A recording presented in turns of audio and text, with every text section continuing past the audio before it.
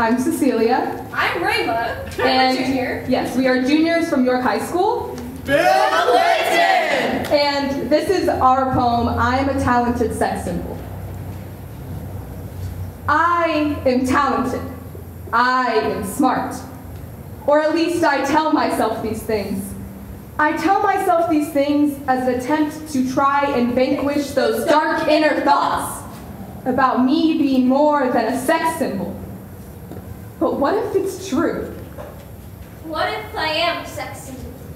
If I am a sex symbol, then all of my work has been for nothing. I worked so hard to get myself here, but this isn't even the place I wanted to be. This isn't who I wanted to be. When I dreamed of becoming an artist, I dreamed of being loved for my talent, not the body behind the picture.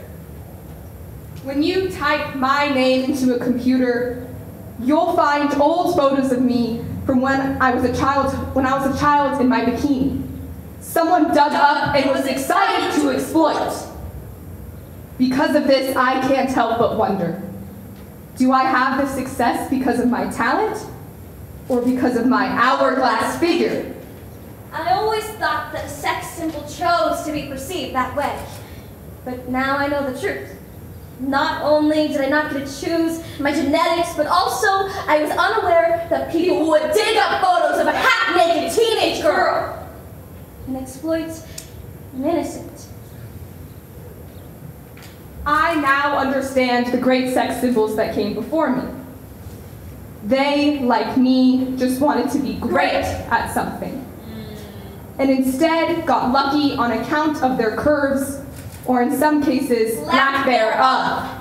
Despite being a pronounced sex symbol, I will not let that defeat me, for I have so much more to accomplish.